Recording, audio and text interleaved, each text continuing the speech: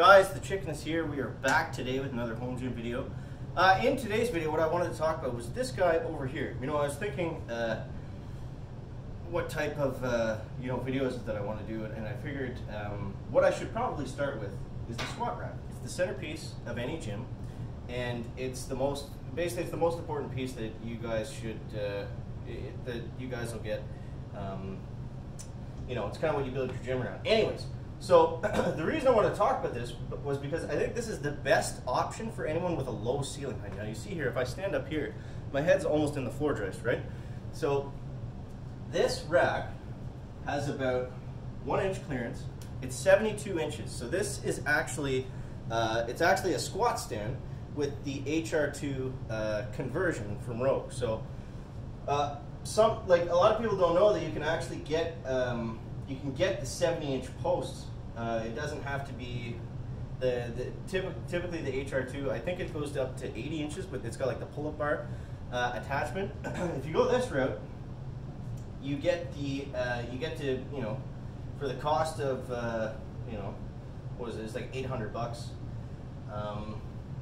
For a half rack from Rogue, that's not bad, but it's great because you get the plate storage, it fits perfectly, and you get all the benefits of a normal rack. Now, the inside space in here, it's probably enough to bench out of, but you definitely couldn't squat in there. It's, what's the space? It's probably, I don't know, 18 inches wide or so. So, I mean, yeah, you could probably fit like a bar path in there, but wouldn't be ideal. That wasn't a concern to me, obviously, because I went with the other bench, the standalone combo rack that I just use for benching. But I mean, you can use attachments in this. I have the Monster Light, the Matador, the dip things. It's a little bit awkward. If you go back and look at some of my training clips, you can see me using it there, but it does work fine.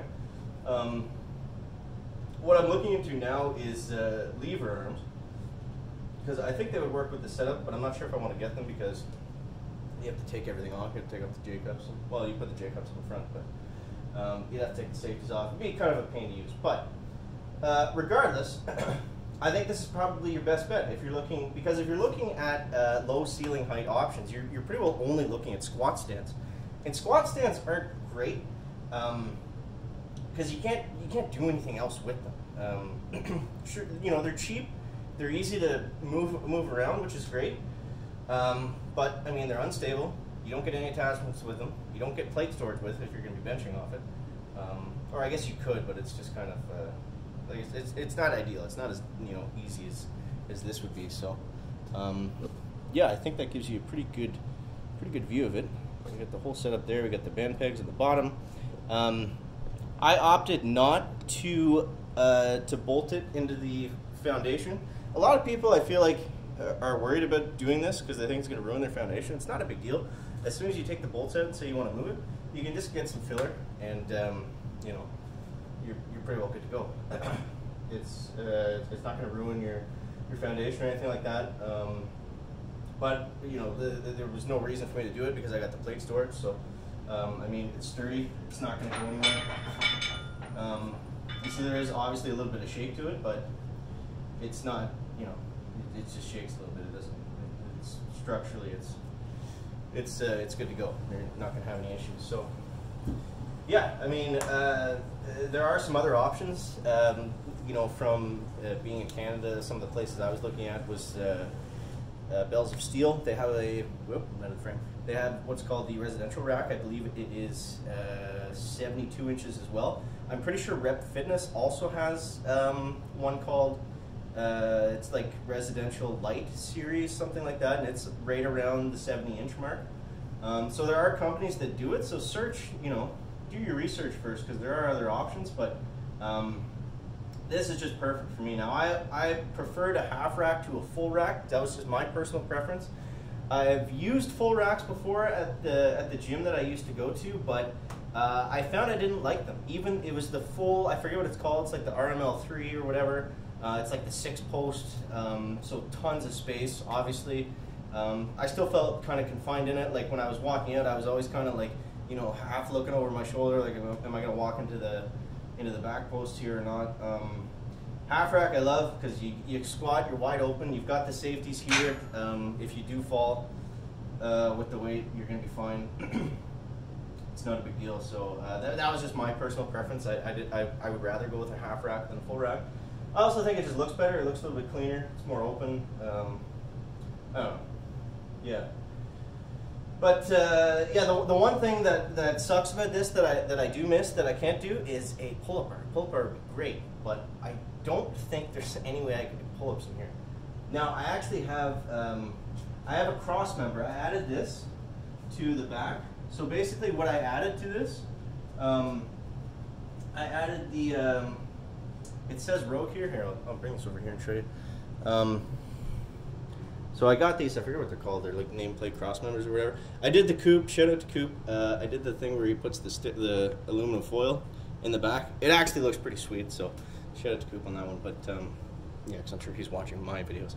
But yeah, so this, the cross member, I think that's what it's called. This was just the basic, cheapest, smallest thing. I'm gonna whip this around here, whoa, and show you guys this.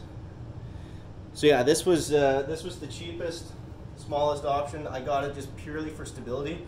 Before I put this in, it did shake quite a bit. It was cheap. I think it was like 150 bucks, so it wasn't a big deal. And you know, I was hoping I'd be able to do pull-ups with it, but it's awkward because you got to like keep your knees into your chest, so it's kind of it's kind of uncomfortable. But what I don't like about it is it sits almost, you know, when you're squatting, it sits almost directly at eyesight. So it's kind of in the way a little bit. It's kind of annoying because it messes up. You know, I've always watched myself in the mirror when I'm squatting. Hence the giant mirrors. That was kind of a necessity for me. But yeah, it kind of sits like right at that eyesight. I wish that that you could make it flush right with the top. I don't know why that wasn't an option. But yeah, it is what it is. So. Well, I added that. I added the two Rogue nameplate things. They were pretty cheap too. But yeah, basically, if you want to get this set up, all you have to do is get any Monster Light squat stand, and if you get the HR2 conversion rack, just make sure when you check out that you select the 70-inch post. I actually emailed Rogue after just to be 100% sure. I might have called them actually. I find calling them is easier than sending an email because the email takes 2 or 3 days, but if you call, you know, you're on hold for half an hour, but you at least get through to somebody, you can talk to them right away. What was I saying? Yeah, I called them just to check to make sure it was the 70-inch post because I think it was more common. It's more common to get the 80 or the 90-inch, whatever it is that it typically comes with. So, yeah, in my opinion, this is the ultimate low ceiling, you know, kind of unfinished basement rack, half rack, squat stand option. I think it's a good bang for your buck, and I'm really happy with it. So yeah, let me know what you guys think down below in that comment section. As always, guys, thank you so much for watching. That is going to wrap it up for the video today. Make sure to leave a like if you found it interesting, entertaining, or informative, and we'll see you next one, guys. I know I just said yesterday I'm going to do a video every Sunday at 6 p.m. I'm still going to do that, but I guess I'll do random videos too because that schedule lasted all of less than 1 day. So see you next one, guys. Chicken out. Back.